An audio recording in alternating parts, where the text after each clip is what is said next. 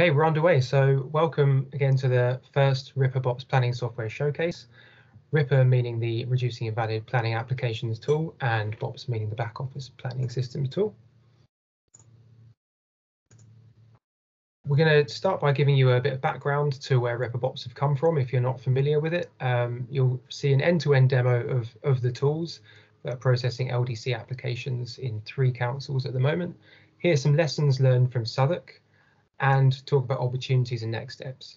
So my name's Matt Woodhill. I work at MHCLG, where I'm the head of planning software. I'm going to be joined today by Emily Hadley from Buckinghamshire Council and Tom Buttrick from Southwark. So you'll hear from those in a few moments' time. But first of all, I'm going to take you on a kind of a tour of the story, I suppose, that got us to where we are today. It might be some things that you've been familiar with, but hopefully it helps you understand where we've come from, where we are, and where we're going. So to start with, I'll just talk a bit about the local digital movement, which some of you might be familiar with, because it's an interesting jumping off point for where everything stems from. The Local Digital Declaration was established in 2018 by 45 founding organisations.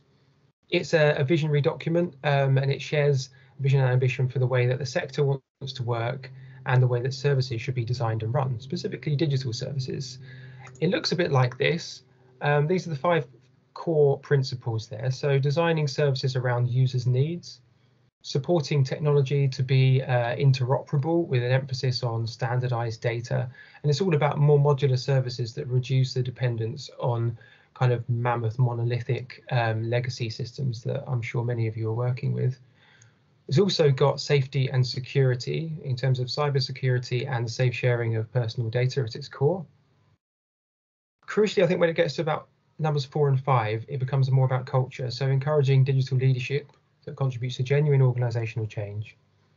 And then lastly, working openly and collaboratively so that we're solving our common problems once, but so that we're sharing our learnings and reusing some of the great things that people are coming up with. So far, over 230 councils have signed the declaration, and what councils get is free access to free training, and they can apply for funding for digital projects via the local digital fund. There's actually an open funding round open right now, and it closes in about a week's time. So if you're looking for something that is, well, planning related or other, and you've got an idea and you want to get it off the ground, then do go over to localdigital.gov.uk to find out a bit more about that. The purpose of the fund then is to stimulate the development, research and development of ideas into innovative ways of solving problems. And 2 projects that have received funding to date have been RIPA and BOPS. So BOPS, the story there, well, this was initiated in 2019. It was led by Southwark Council with 4 additional partners. Got their logos just down there. So in addition to Southwark, Bucks and Lambeth, who you're going to be hearing today, we've got Toby Hamilton also on the call, who's going to be joining in the discussion later. Also Coventry and Camden councils. And they came together because they identified an opportunity to improve the efficiency of back office case management systems that they were using. They were looking to improve this by using planning data in a new and improved way, a data not document story that you're going to hear more about as we go on, and to improve the planning officer's user experience. It's been led by the councils with Unboxed as a delivery partner, providing design and development support. And the MHCLG role, up until relatively recently, has been fairly light touch. So there was a collaboration manager working with the team on a weekly basis to kind of support them with engagement and to uphold some of the declaration values and coach the teams to ensure the processes were moving in accordance to the principles that that you've just seen on the previous slide. RIPA, the Reducing Invalid Planning Applications project, started a little bit later in November 2019. That's led by Lambeth Council, although you'll see some of the same partners there. In fact, all the same, except for Northumberland being there with the in place of Coventry. And that's building on the work that actually was initiated by Open Systems Labs, Find Out If You Need Planning Permission service, and they've been working really closely with the team to date on this too. Now, this project came about because the council has identified a need to improve the process for applicants by presenting information to applicants rather than them needing to search for it. And you'll see what that looks like when Emily does the demonstration shortly.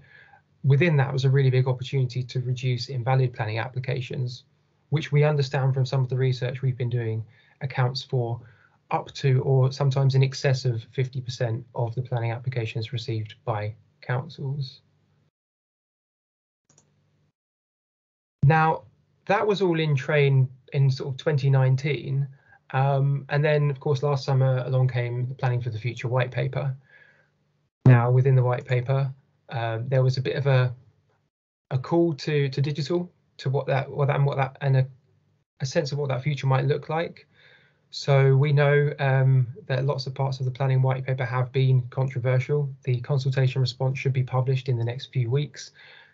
There's obviously been big ministerial change. We don't know exactly how that's going to influence things, but we're expecting the consultation response to come out pretty soon.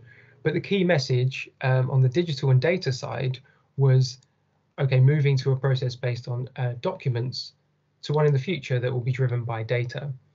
And in practice, what the kind of digital changes mean are actually making elements of the local digital declaration real within local planning services.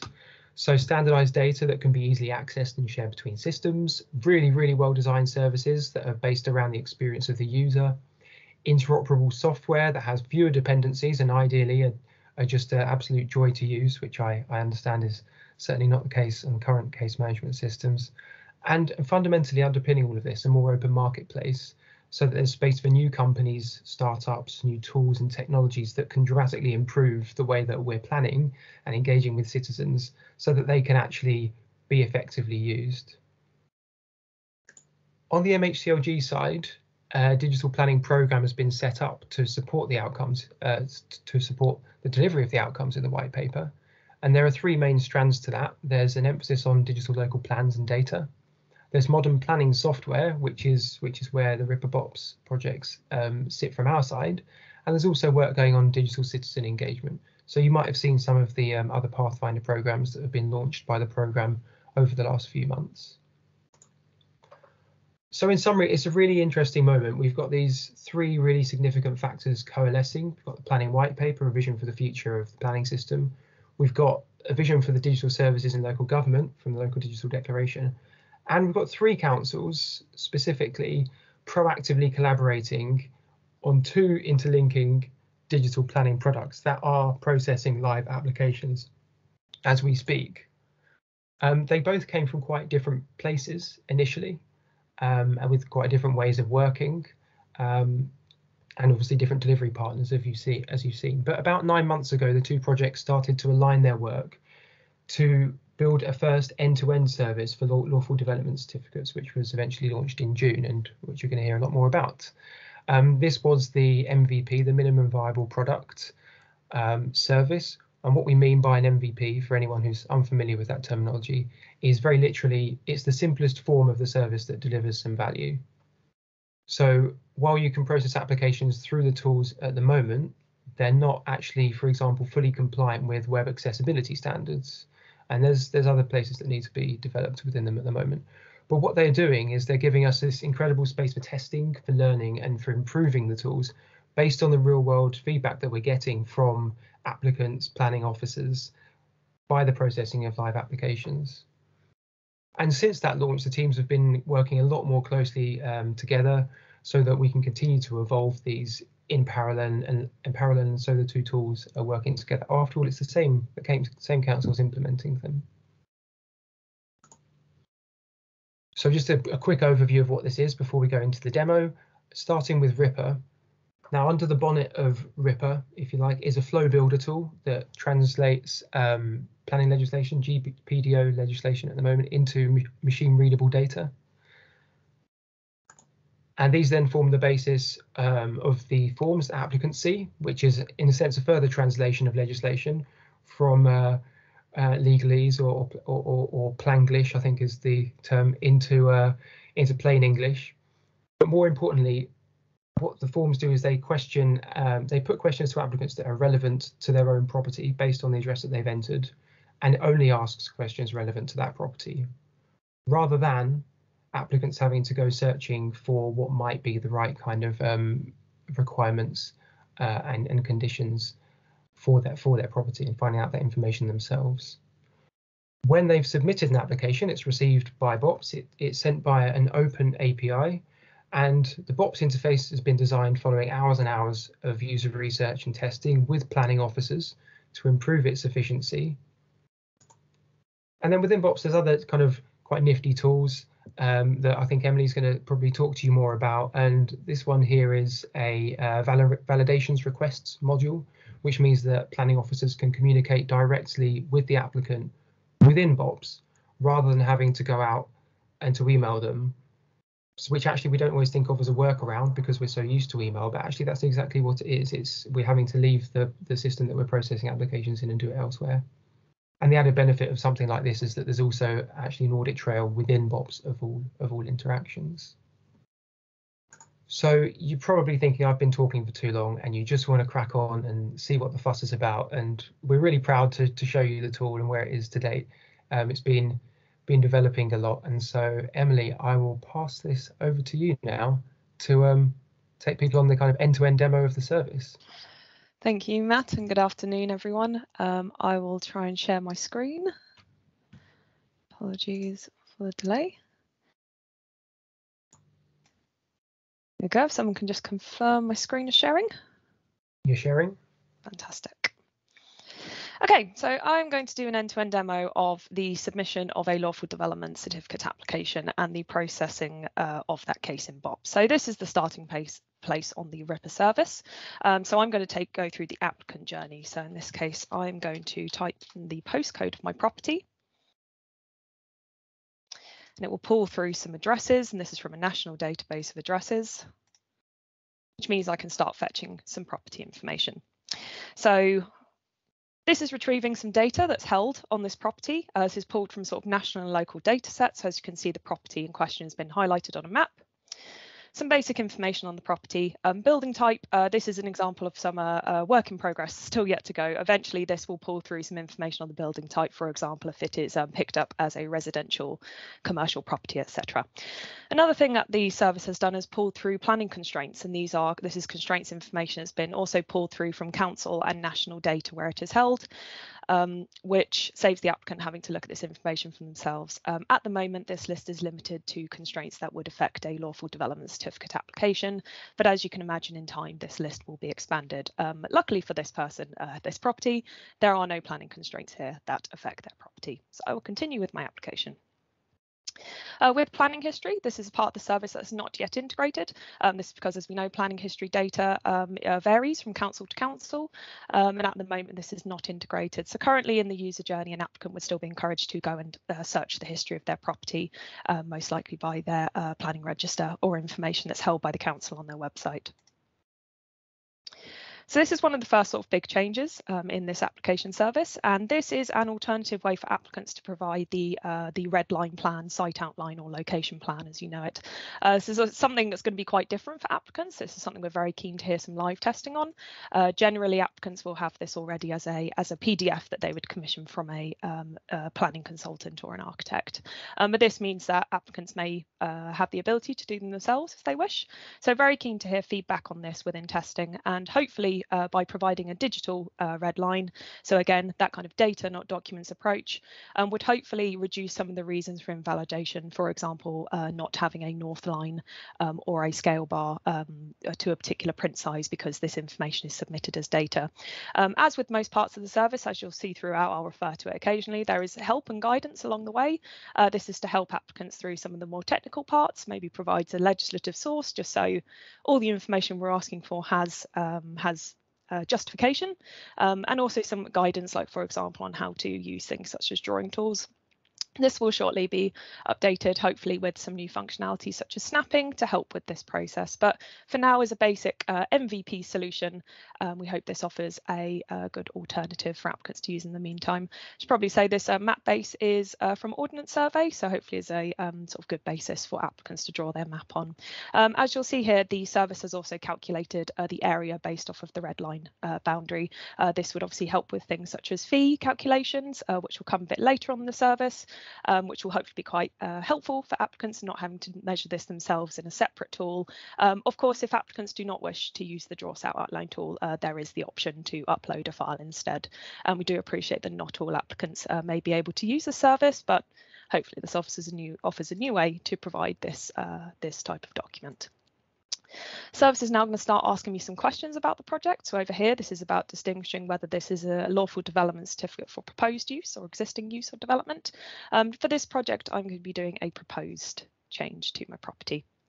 And for a description of the property, I'm just going to copy and paste to save myself potential typos from typing it. But the project I'm going to be doing today is a proposed construction of a hip to gable roof extension and 2 roof lights on the front elevation in connection with a loft conversion. So it's a fairly common householder project that would be done under an LDC application. On here, the service is now going to start collecting some data. This is both data and also some, I suppose, sorting questions to help ask applicants the right question that relates to their property. This is, in theory, a bit of a shopping list. Most projects, particularly aimed at householders, would be encompassed on this list. And applicants would, of course, just select the works that relate to their property. So in this case, I'm going to add some roof lights, and I'm also going to extend my roof.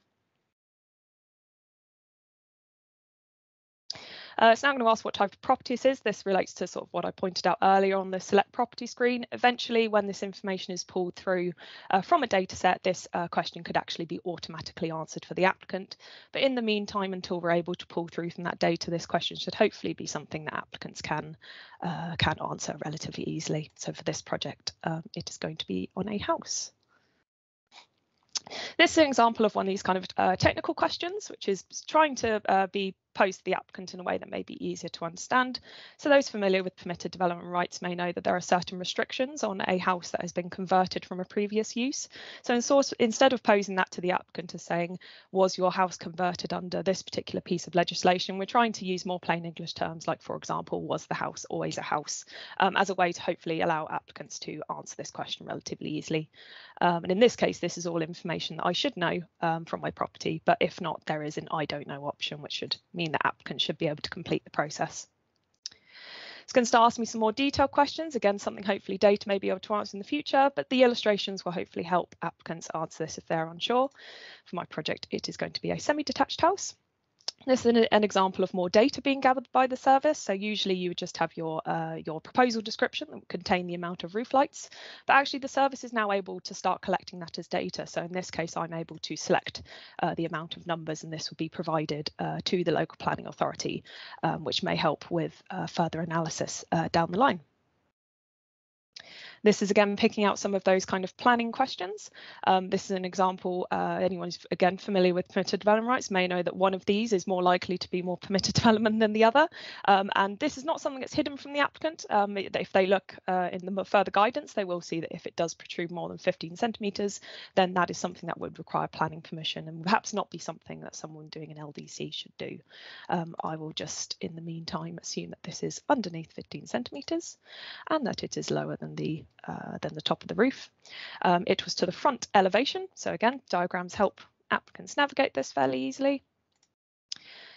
And likewise on sort of complicated roof projects, some people may not necessarily understand what the term of their roof project is. So these diagrams kind of help them sort it out. So on here, I can see that that is what I want to do. I'm going to be converting a hip roof to a gable roof. And it's now going to start asking me some more detailed questions on that. So something that this service does do is it tries to help applicants if they do happen to maybe go down the route where their project may not be covered by permitted development rights. It does try to assist them. So for example, if I was to select something that me as a planner version of me knows is maybe not permitted development, but an applicant may not, they can still continue through the service. This is just warning users in that big shopping list of projects that they should include roof lights, but hopefully that's something that can be more seamless in future iterations. And answer a few more questions about the project. So it will not overhang, and it will not extend beyond the plane of the front roof slope. And it is going to be 50 meters cubed or less. Materials will be similar.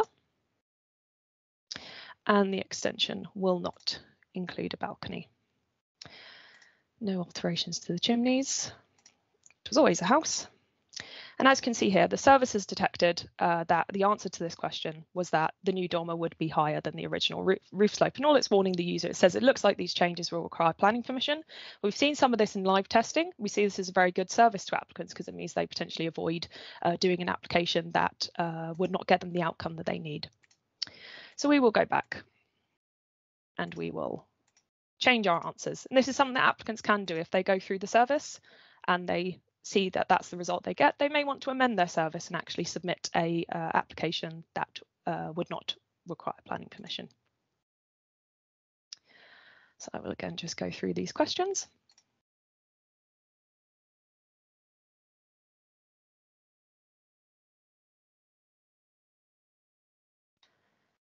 Not include a balcony, no alterations to chimneys. And it was always a house. Now it's going to start collecting some data about materials. So materials is something that's usually found labelled on plans as we go through. And this is very much still a part of the service that's work in progress, because what we're trying to work out is what is the value of collecting data on materials. We do know in some cases that officers would find, for example, a property in a conservation area, that actually knowing that level of detail on materials may be valuable. But we do understand that this is not something that applicants would necessarily be used to. So this is very much something we're still working on, getting feedback on and working with our partners and stakeholders to find the best solution for this. But for now, it maybe just introduces the idea to applicants of I suppose providing this information as data rather than a label on a plan. Just complete these. Will not include any new windows or any new doors. Now some information about me. So this would be part of the application form that anyone submitting a lawful development certificate will be familiar with. So for this, I am going to have the very original name of test, and I'm going to be Dr. Test. I like to think of this as my planning applicant pseudonym. This is starting to ask some information about whether any additional contact information is needed. So I'm obvious if I was to say, no, my contact information would not be the same, then it would collect that information as needed. But if it is the same as the property address, then obviously there is no need to collect that further. I'm going to put in my email and my not telephone number. Likewise, the same information about a site visit contact. Some information on ownership. So this moves away from what we'd known as the certificate A to D on the standard planning application form, and instead tries to approach the questions with applicants in a different way. We do know that ownership certificates are more of a thing for full planning permission, but it's again just exploring the best way to identify ownership from applicants through this LDC service. Now for drawings and evidence. So I'm going to pull out some plans that I conveniently prepared earlier. But this is so the service encourages applicants to submit plans on individual documents. We do know this is not always the case. So this is something we're testing with users. Some may still want to submit all of their plans on one document. The service doesn't penalise them, of course. They can, of course, just put the plan in multiple slots. It's going to ask some other qualifying questions, and what this does is determines whether any additional plans are needed. So for example, if it didn't show the entire property, the applicant would be encouraged to submit a site plan in addition. But as the other plans do show the full boundary, this is not needed. This is an example where an applicant may not have a roof plan, but if they have a floor plan that shows the dimensions of the roof, then hopefully applicants are still able to complete that and provide the information. But at the very least, this provides a prompt to make sure that applicants have provide the necessary information. And these plans have been identified based off of the project that the applicant has selected.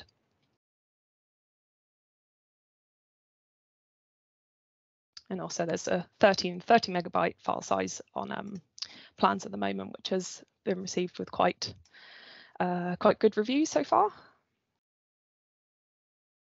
So there's again one of those sorting questions. This would be a prompt for any sections. I do not want to upload any photographs, visualizations. This is a thing, a part that is just introduced in testing at the moment. So because the draw site outline is relatively new to applicants, if they have provided a location plan in testing, we don't want to disadvantage them in testing if, for example, they are not comfortable using the drawing tool, but we would still like to get their feedback. So for anyone who is submitting a location plan document, the service does try to give them the best guidance possible to make sure that that location plan is valid. Just for testing purposes, I will be uploading a location plan as part of this. But as with everything, these all have some guidance and some legislative sources that provide justifications to why this is needed. And now moving on to more questions about my application, and what this is going to do is identify the fee relevant to the proposal. So this is going to ascertain whether any reductions or exemptions may be applicable to this application without sort of being too overwhelming to the applicant. They obviously do not need to necessarily go through the fee regulations. This service very kindly identifies that based off of the information they've provided. But in this case, this application is not a resubmission. Or eligible for any exemptions. So this is a nice summary to the user of all the information they've provided so far. They can obviously go back and change their answers. Obviously quite a lot of questions, so that's sort of being worked on in future iterations, but is a good sort of glance for applicants to see what they've submitted so far. And lastly, the legal declarations part. So as you can see, the service very much feels like a very expanded version of an application form. It is now calculated that the fee for my project would be £103, which I can confirm that would be the fee for this project. Now I'm going to go to GovPay, which is the payment engine that's being used for this service. So it will just connect me through.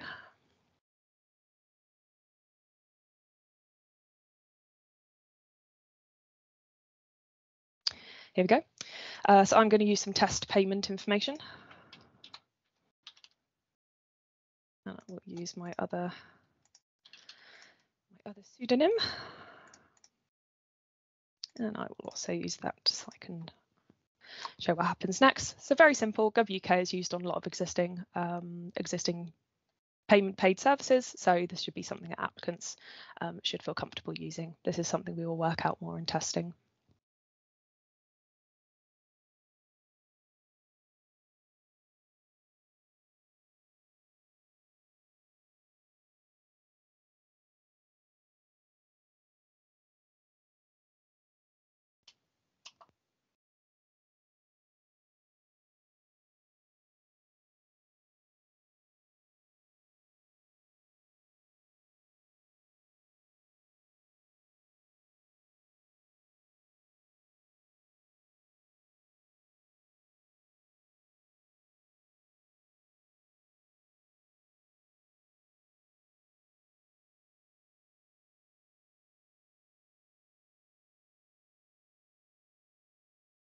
Apologies for the delay.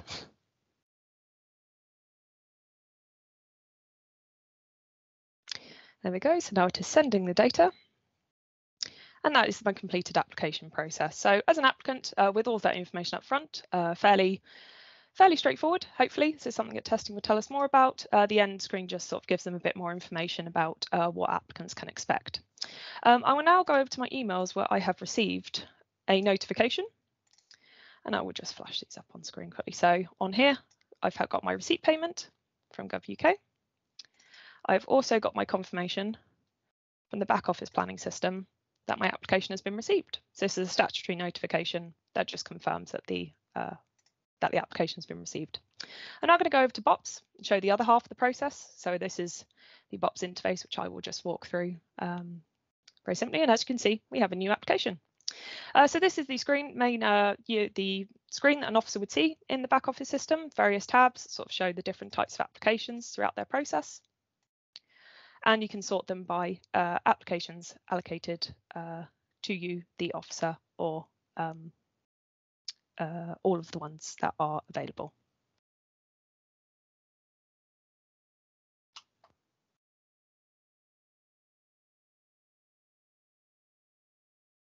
Now we'll go into this new application received. So this is the information from the application that I've just submitted.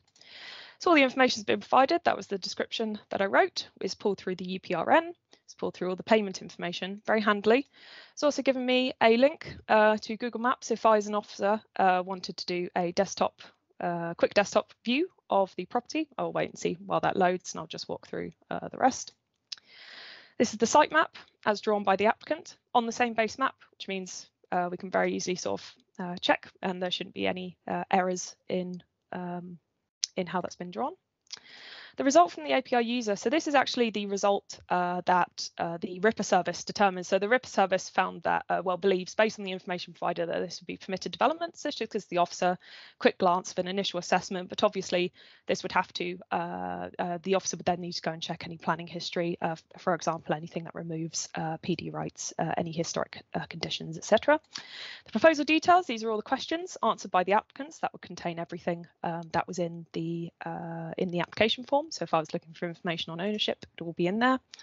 The documents as submitted by the applicant, I will go through these shortly. Any constraints identified by RIPA in that GIS query? In this case, there were no constraints, but if, for example, there was any inaccuracies, I'd be able to manually update and override those. Key application dates automatically calculated from when the application was received. Contact information for the applicant. And there is a section here on consultation. Obviously, consultation is not necessarily a piece of core functionality for the Lawful Development Certificate service, but you can imagine where this may go in the future. And then here is the step-by-step process of, as an officer, what I would go through to validate the application. So I will run through this process. So the first thing I'd do is I would go into the documents and take a look at them. So conveniently, because of the slots that these documents were uploaded in, they've been pre-tagged accordingly. So if you remember when the applicant saw upload your existing floor plans here, roof plans, elevations, etc. This is sort of pre-tagged them, which is very helpful as an officer when you're going through sort of documents. I would then go into each of these individually. I would download them, I'd measure them, make sure they scale correctly, etc. As part of the validation process. I'm going to say that this document is valid. I'm going to give it the plan reference of 1. I do want it on the decision notice, and it will be publicly available. And what that means is for the API that would maybe go onto a future planning register, but that is not currently within scope of the projects. But you can imagine where that would go. Likewise with proposed floor plans. That is all valid. Plan 2. And so this roof plan would probably not be needed because it is a duplicate document. So I'm going to archive it. So archiving just means I can organise my documents and make sure that no duplicate plans sneak in. But it's all presented on the same screen, as you'll see shortly. So it's quite an easy user interface. So this document that I've archived is now just at the bottom. If I did, for whatever reason, make a mistake, I'd be able to restore it with the click of a button. That will be the same for this one. I'll archive it. And with these existing elevations, that's all valid. Want it on the decision notice. And just to show off this functionality, I'm going to hypothetically say, well, actually, I believe the scale bar is going to be missing from this plan. If I were validating this, I would say that this is not a valid document as it is missing a scale bar. So I've not been able to validate it. As you can see on here, the scale bar is missing. So the document is not valid because the scale bar is missing. I would then give that a reference. I would not want to put it on the decision notice because it is an invalid document.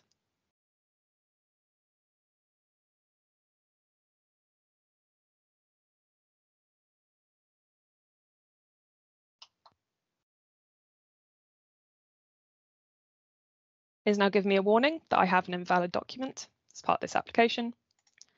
And then there is this location plan. So any document that doesn't come through tagged, and there may be many reasons why that is, officers can obviously manually tag them themselves. So in this case, I would tag this as a site plan. And this one would be valid, and I would call it the location plan. And I want that on decision notice. So that is all my documents managed very quickly at a glance. We do, however, have this case of this invalid document. So I'm going to request from the applicant that they submit a revised version. And this is done through the validation request feature that Matt mentioned. So I'm going to add a request to the applicant, and I'm going to request that they replace the document. It is identified that this is the document that was deemed invalid, and it's pulled through the invalid reason. So this will be presented to the applicant as the reason why they are to do this, this revised document. I will pull that together, and I will invalidate the application. So the application has been invalidated and an email has been sent, and very shortly me, the applicant, will receive an email from the back office system telling me that my application is invalid. As you can see here, fortunately it's invalid and has not been registered. So it's now going to request that I make changes, which I will do. I will open up this URL. And while this is loaded, you can see on here it's pulled through the Google Maps of the property if I wanted to take a look at it. So that's very handy. But we're now going into that validation request module. So this is what the applicant would see when they open that link. So it's all been calculated. It's given the applicant 15 working days and told them the date to respond to this request. And it's given the replacement document that I need to do. But you could imagine if there were multiple replacement documents, these would be listed here all on this screen. So in this case, it was this document that was made invalid because the scale bar was missing. So the user would then select the revised plan and submit that. So there we go, they've completed their action. So then me as an officer would then look at this application. I would then maybe go off and do some other applications while this is taking place, but it's told me I've had one new response to a validation request. So if I open this, it says they have responded with a document. So very conveniently, this revised document has automatically been sent into the document section. So as you can see, the previous document that was invalid has been automatically archived, and the revised version has been automatically put into the document management area. I would then go into this and check this. If it was incorrect, I would go and ask for further amended plans. I need to retag it. So this was a proposed elevation. It is now valid. And it's plan number 4. And I will do it on the decision notice. So with that, all of the documents are now valid, and I will start my determination. Currently with the MVP service, there is no way to do an officer report within the BOPS system. But I would then, as an officer, first I need to mark the application as valid. So I would enter the date. This is automatically configured as the time that the request response was received, which is very useful for backdating. But with that, everything is now valid. And the application is now ready for assessment. The applicant, which will be me, will also have received a notification automatically saying that my application has been validated, giving me my planning application reference and a due date for a decision.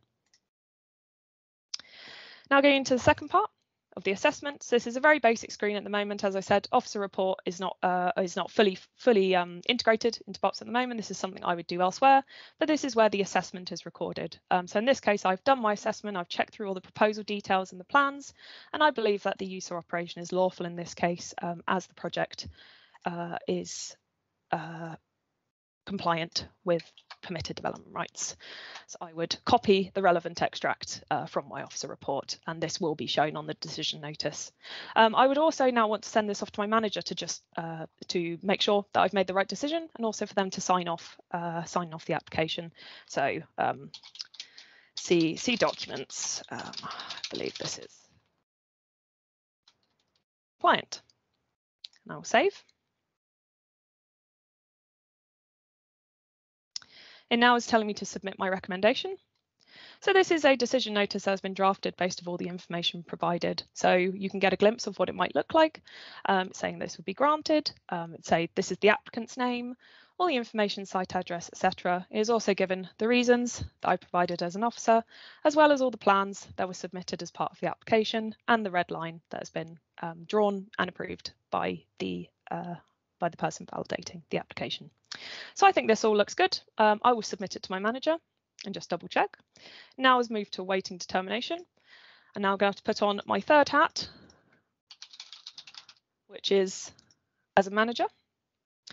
So as you can see in here, I have a case that has been passed to me to sign off. This is case 699, which is the one we've been working on. As an officer, I would then review the assessment.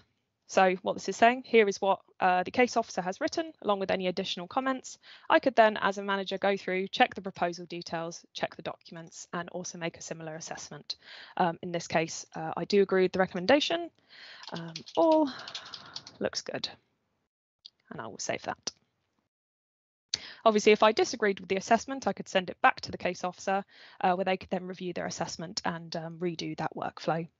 But this has all been good in this case. Now I'm going to move forward to publishing the determination. So as I see now the decision notice as proposed, I will do a check through, make sure everything is correct. And assuming I'm happy, I will then determine the application. And this will complete the application process in BOPS.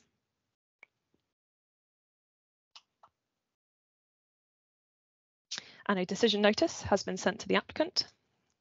So me as the applicant will be sent a decision notice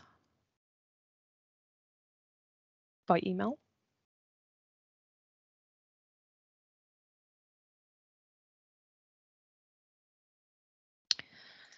As you can see here.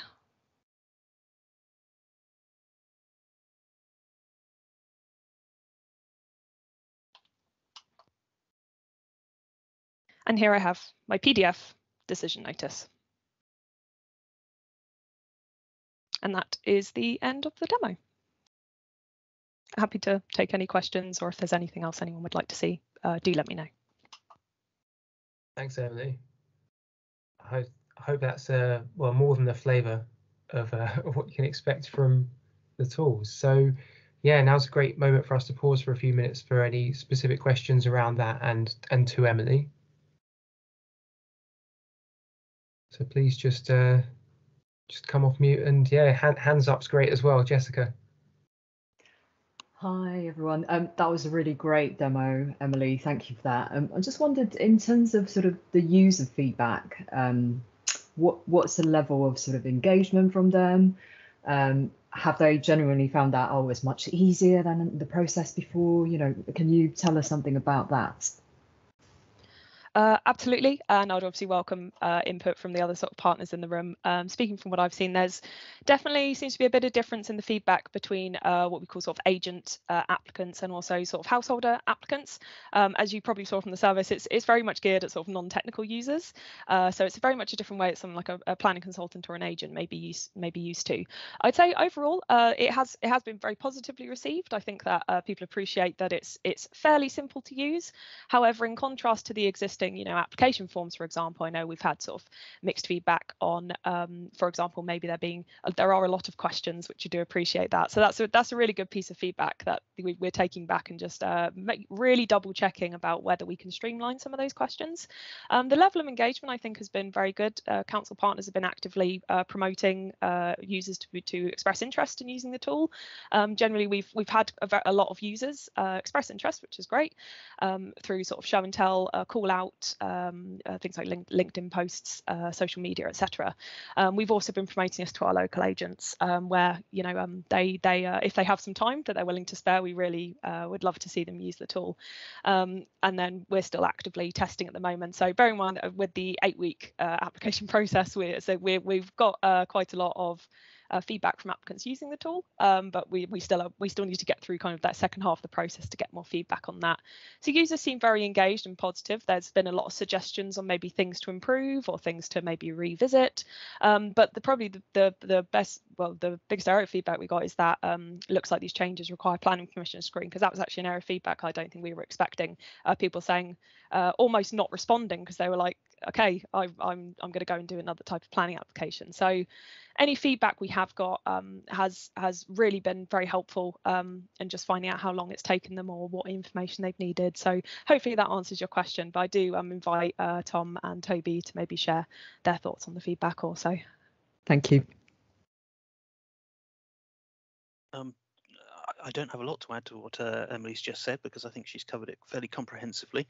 I would say that, yes, I mean, we've definitely got some very useful feedback from users, and we know that there's still some aspects of it that we still have to develop further, and then some key things that users are, and particularly agents, are keen for, things like the nominated payment sort of approach, things like that, and obviously we are sort of looking at those and prioritizing those because and another thing we're prioritizing currently is accessibility as well, because we want to get this up onto council websites to make it much easier for people to submit. At the moment, we sort of have it slightly obscured and we invite people to submit applications and then provide them with a link to do so. So I think generally, like I said, almost universally people are happy with the interface. They find it much easier and sort of simpler, at least the layout and the like to use.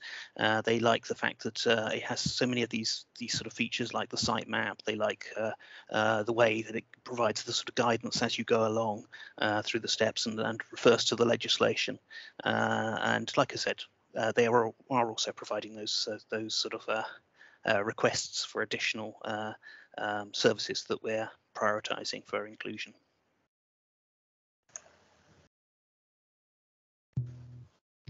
Great, thanks, Toby. Any more questions? At this stage, there will be another opportunity for questions after you've heard from Tom and, unfortunately, me for a little bit longer. But please put anything in the chat as we're going along as well. And as you've seen, Toby's on hand to be replying to some of those if needed. So, Tom, I'll share my screen if that's all right, because you're going to talk us through a bit of your journey in Southwark and how you yeah, that's great. Just say thanks to this and be involved in this. Yeah, sure. And just a quick thanks to Emily for such a great demo. Thanks, Emily. That was a really great demo. So it's always good to see, because we work on the iteration of the tools. It's great to see it all at one time. So it's really good. Thanks, Matt. Do you want to jump onto the next slide?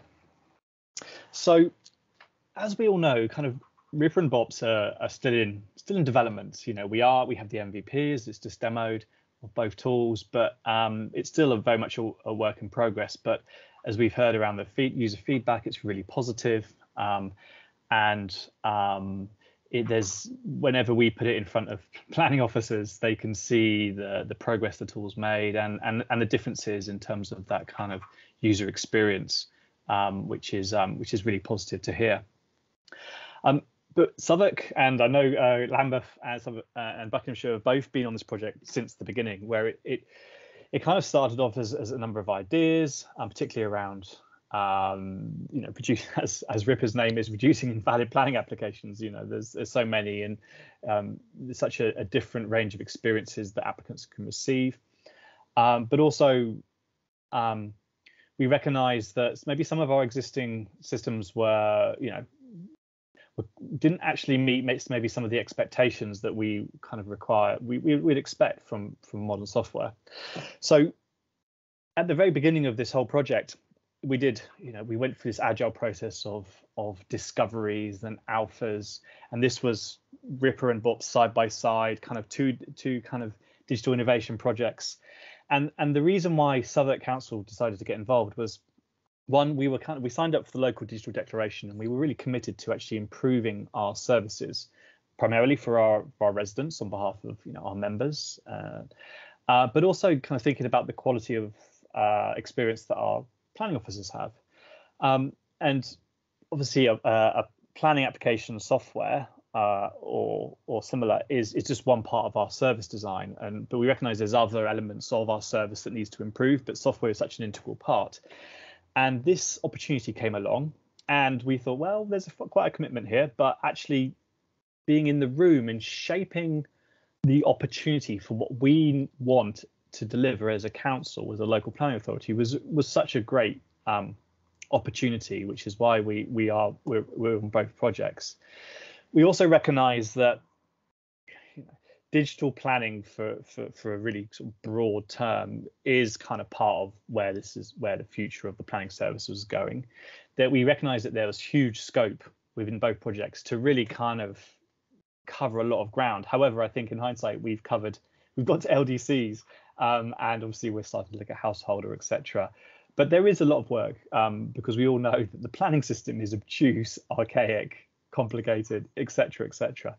But we recognise that by being in the room, being part of it, we could be part of that. And one other thing, we actually have at Southwark here, we have a digital strategy for our planning division.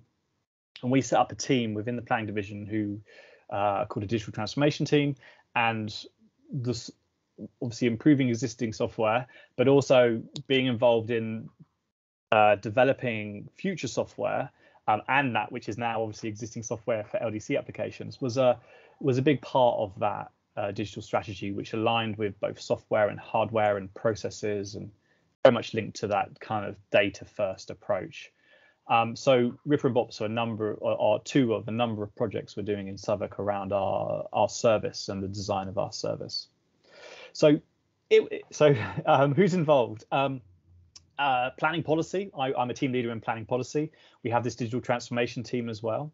So we have a number of officers kind of involved on the day-to-day kind of running of the project, but we also have a cohort of planning officers, validation officers, etc., managers who are testing both RIPA and BOPS, because it's their feedback.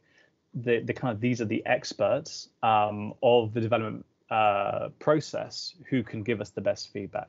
So we work closely with them.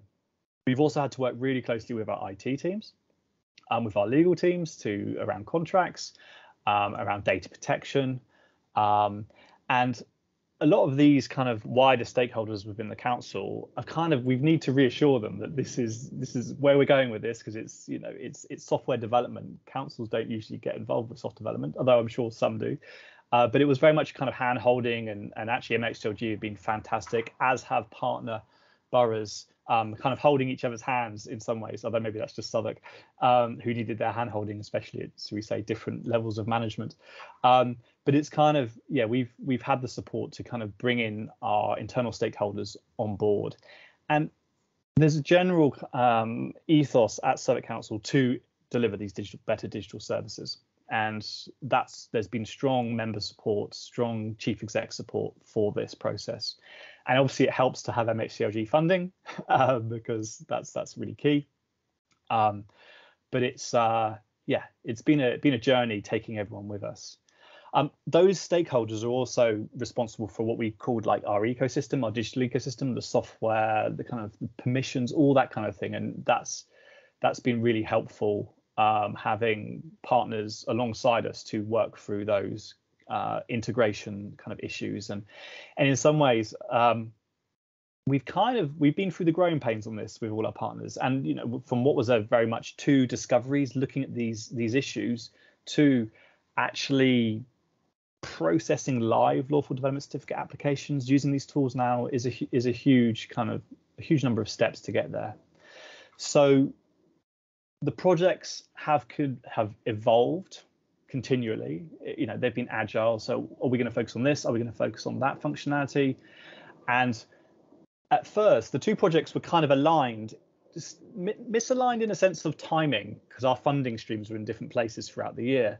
And actually, when both tools have got to MVP, we've recognised the need to align both projects. And MHLG, with Matt here and Michael Mentesi, have been integral to the alignment of the projects. So both projects are coming together, and we're working really hard to almost be one project with two tools.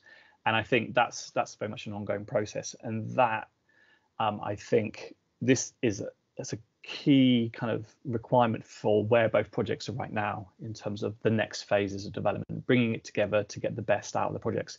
And obviously for you all in the room, it's a great opportunity now to be part of that, because as I said, we've been through the growing pains almost, and now we're ready to then go wider and get more involvement. And that's I think that's a great testament to the hard work and the dedication of all partners and MHLG as well to get to this. We have to admit it's been a commitment. It has taken hours of officer time, both officers who are funded by MHLG funding, but also officer time in just general officers who are doing their job, delivering caseloads of planning applications. But we found officers really responsive to that. They've really taken to kind of being part of a kind of an innovation program. We've also seen some skepticism from managers who've been in the game. We've also, and we've worked hard on that to show actually, as the tool is iterating and progressing, it's delivering the features that not only are present in existing legacy systems, but actually goes beyond that and delivers the new experience. Because what we're doing here is not building what we have already. We're building new functionality, and hopefully some of the examples that Em showed this afternoon, especially around that kind of interface between, this is for BOPS, between the interface between the case officer and the applicant, that's not in uniform anymore. It's not in Outlook anymore. It's all recorded in the tool, and that's great for the audit log. It really speeds up the process, we're finding. So that's really great to have planning officers to test that and be part of that. Yeah, I think that covers that slide. Matt, should we jump on to the next slide? So, I mean, I think the first question was around, who you're working with to make sure this is what we want. And as we've said, we've worked with not only planning officers but managers, the validation officers, to try and meet their needs. Now, software development has been a learning experience for us all, and it was like, well, why can't we build this now? Why can't we have this now? So understanding kind of managing expectations and understanding people's needs has been really important for the officers who are on the project teams for RIPA and BOPS. So we can clearly communicate the time it takes, the processes involved in this, because this isn't an off-the-shelf product right now. It's going that way, but in some ways, some colleagues almost demand the off-the-shelf product right now. But as we say, we're building this to meet needs because it hasn't been done recently, a product which meets planning officers' needs. But it's also important to think about the applicants too, because actually we have done testing with applicants. They have fed back to the processes, and now we're using the live applications. Applicants are giving us the feedback on the process, because at the end of the day, they just want a quick decision and a great experience, and this is what we're trying to deliver through BOPS and through RIPA. And I guess on the flip side, planners, us in the room who are working on the project, we're working with some really great teams in terms of user interface designers, software developers who are making these tools with us, and they're fantastic. And when I started on the project, I didn't know anything about software design really, a little bit, but actually you pick stuff up and you don't feel like you have to know the code. You don't have to know this. You just have to be really clear on what you want and why you want it and why planning is the way it is, and almost challenging the planning system. Well, why do we have to say this on a decision notice? Can we just say something more simply or similar? So there's a list of kind of issues that we raise with MHCLG. Well, we have to do this because the legislation says this, so maybe we change the legislation, those kind of things. And obviously working with MHCLG has been fantastic, being part of this, as Matt touched on this at the beginning, being part of this kind of emerging digital planning paradigm that is part of the planning by paper. It's less controversial, I mean, speaking from Southwark, we're a Labour council, and we're dedicated to this project because it's going to deliver better customer service and a better experience from our residents and our applicants. So that's really great. It can get a bit political at times, but we're focusing on that. In terms of how we work, we are aligning both projects now, so both project teams are working together. That's going to ensure our collaborative working continues and we work all together constructively on the projects. Having two project teams coming together develops more opportunities for understanding the flow of information through both tools, and actually creates better products, which is great to see. We've obviously received funding from MHCLG to fund some staffing costs, and I'm sure Matt's going to cover this shortly, but that's obviously been critical to our to us being part of this project and committing the valuable officer time to that. And I think, and Matt's can touch on this, but the available pots are there for future councils. I won't say any more about that because I know it's going to be covered, but it's great to see that this is such an important project, obviously at the national level, but it's going to be delivered by local planning authorities to make it the best product it is, and the funding there gives us the confidence that we'll do that. And I think we've touched on the growing pains. We've been through a lot over the past couple of years, and you find us right now at a really great junction with this alignment and 2 working MVPs. And we're so excited to kind of get stuck into householder next. There's obviously some stuff we need to do around lawful development certificates still, firm up that validation process, the submitting amendments to schemes post-validation in negotiation with the case officer, and lots of other things as well. I mean, you start talking and there's just off you go. But it is a great time, and I think we did a show and tell this morning, and just stepping back, and it's always good. We work kind of, in by sprints, so every 2 weeks we develop new functionality, and it's great to step back and just see, which is exactly actually what Emily demoed to us, the whole journey of a planning application here, and actually what we've achieved. So it's a great time to be part of that and deliver kind of the next phase really of improving these tools. So I think that's probably enough from me, Matt. Can I hand back to you? Great, yeah.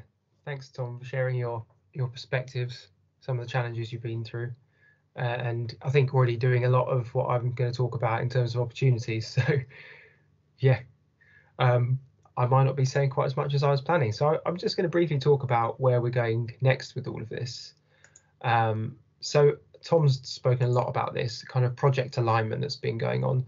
Number one, as I said earlier, it's kind of a shifting gear, as this is now part of the kind of national planning reform program. It's not just two innovation projects, which is kind of how the funding was seen anyway in the first instance from our perspective. It's moving from being something that was led and delivered by councils to being led and delivered by councils in partnership with MHCLG, but with a really strong coordination resource really provided by us to keep things all ticking over. And actually, as we see it, to try and free council staff up from some of the sort of organisational work, so that we can use your brains to help us help feed into what the product should look like, and to really inform that design process. As Tom has said, with this alignment, and since the LDC, there's much more of a feeling of we're one team who are working to develop 2 products. It's the same councils, the same 3 councils, who are implementing both products in their individual councils. It's not like some are just doing one and some are doing the other. So we're really cohesive in that regard. And we're working at the moment on really setting much clearer expectations of what the commitments from partner councils should be, and what MHCLG's contribution to those would be. So we know that that council staff have said, well, I've got my caseload here that I have to work on, and I'm struggling therefore to work or to dedicate the 2 days a week that I'm needed on this project.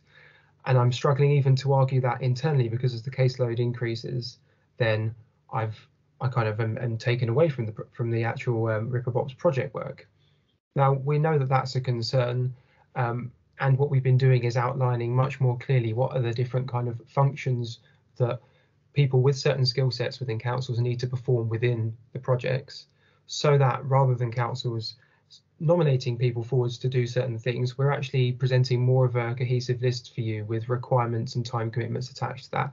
And most importantly, and this is the last bullet point here, funding to resource those people's involvement. So if someone is going to be spending 3 days of their week working on this, we will pay backfill costs for those 3 days, for example. And in getting that into a more structured way is being really helpful in terms of ensuring that there's kind of consistency in the team, that people don't feel like they're stretched in different directions between the project work and internal casework, for example. And actually, I'm just going to make one more point on the previous slide before I move on, or maybe I'll make it now. While I've talked about the planning white paper, I've talked about more involvement from MHCLG. These projects are absolutely led by the needs of councils and planning officers and applicants within and to councils, because if we don't have those inputs, then the projects that are being designed they're not going to be fit for purpose, or they're very quickly going to be out of date. So while the delivery method is shifting slightly into a slightly more structured way, it's absolutely still got council's needs and leadership at its core. As part of that, and to illustrate this, we've been working through a series of really extensive workshops over the last 6 weeks to kind of come up with joint visions, identifying the next highest priority items that we need to be working on, be it application types or functionality such as systems integrations into IDOC's Uniform or Northgate systems, whatever you're using, and also to collectively establish our shared working practices. So what you've got on that slide is just an example of something from a workshop where we're starting to talk about what's the value we can deliver at different stages and what that might look like across a journey. And this is really a key point, that this is a journey. Now, just to use a metaphor briefly, if we're trying to devise the fastest mode of transport, and probably we have in our head that that's something like a car or a train, well, that's where we're thinking in the future. But what we've got right now with this lawful development MVP is this: it's a skateboard. It's something that's functional and it works, and it is an end-to-end service that councils can use, but just for that one application type. We want to get to something that looks a bit like a car, but there's going to be many steps along the way. In the future, you know, we've identified needs, and in this analogy, it might be the need for more stability or an ability to steer things, which might see the next iteration being a scooter. In the future, there might be the need to move faster, so it might be a bicycle. Could be a motorbike when you introduce an engine, and it's very much the development process that we're going to be following in the next few years, really, with regards to these projects, which is different bits of functionality and different application types coming online at different times. It's not going to be big bang by any chance, but by any stretch of the imagination. So there will be dual running at different times, and maybe you've got some questions about that, because the team are already working on ways to make this as light as possible for everyone. As Tom alluded to, that's one area where there have been some quite recent growing pains, and I think we probably still have some of the stretch marks from that whilst we're still working out exactly how we navigate that. But for future councils, a lot of those challenges will have been overcome. We're really seeing this as a learning process throughout, and so again, to reiterate what Tom said, by joining or following the project more closely from now on, you'll have an important voice in terms of shaping these projects and ultimately hopefully being ahead of the curve when it comes to implementing some of the future changes in legislation, but also having a fit for purpose planning software. So there's two great opportunities to get involved. Immediately, you can actually get in touch with Emily via this planning.digital@bucks.gov.uk email, or Tom, BOPS@southwark.gov.uk, to have a play around with those tools yourselves, and actually to also hopefully contribute your feedback back to us and act as testers that help us to refine and improve them going forwards. So please, if you're interested, or if you want to share this with your colleagues, you know, that's a great way to find out a bit more and takes you beyond just the demo. Coming up soon, we at MHCLG will be launching an expressions of interest for new council partners to join RIPA BOPS. We're expecting to launch that in mid to late October. We're looking for at least 5 councils, and there will be substantial support available. I can't say exactly how much at the moment, but it will be kind of 6-figure sums of money. The intention being that we provide support for you to backfill or subsidise staff costs, so that those people can work with the project team both on the co-design of the tools, but also the implementation of them internally. And that's going to be people from across different parts of the service. We're working that out at the moment, but I think that will be presented and made available to anyone who's going through this process further on. So please look out for that. And by the way, I will email everyone that's registered for these events when that goes live, just to give you my assurances on that. Now, when we launch the expression of interest, it's important to say it won't just be a case of putting in an application based on you being interested in it or you being ambitious. Those are really, really important elements, and we would love people that are ambitious and interested. But there will be certain things that you will need to do or have in place before you can join, and those will relate to people, to having approvals, the shape of your data, IT policies perhaps and integrations. I'm sure there'll be legal elements, and the brand identity is slightly different, but that's having a nice skin that says it's your council, not just, you know, generic BOPS product. And to go into that in a bit more detail, we do have a draft onboarding checklist. We're refining this at the moment so that we can share this when the EOI is announced, so that people can look at those and almost you can self-assess your readiness. And this is a brief indication of some of the things that you can expect to see. So Gov.uk Pay is the payment service or payments engine that is being used for this. You have to be able to use that. There are certain IT related things, in particular, having the right data protection agreements in place and impact assessments. All of this stuff in orange is it corresponds to GIS data that needs to be in the right shape so that it can be called upon by the tools. So this is going to be refined. We're in the process of doing that, but just to make you aware that that's going to almost be the first step of the process for you understanding whether it now will be the right time to join the team if you were interested in doing so. But I thought I would just leave you with a few things that you can do immediately to almost get the ball rolling so you're ready for some of this. I would say if I had to if someone were to ask me, which you haven't, but I'm sure you want to, what those would be, I would say planning director approvals, number one. I mean, does your service want this? Already engage with your finance and IT teams to understand their amenity, I don't know if that's the right word, willingness, let's say, to get involved in this. And if you can, work out the status of your GIS data at the moment, what kind of state is it in, because there actually may be support from MHCLG to help selected councils to do this if it's not all immediately ready. So yeah, that's it from me on this. So just look out for that in around a month or so's time.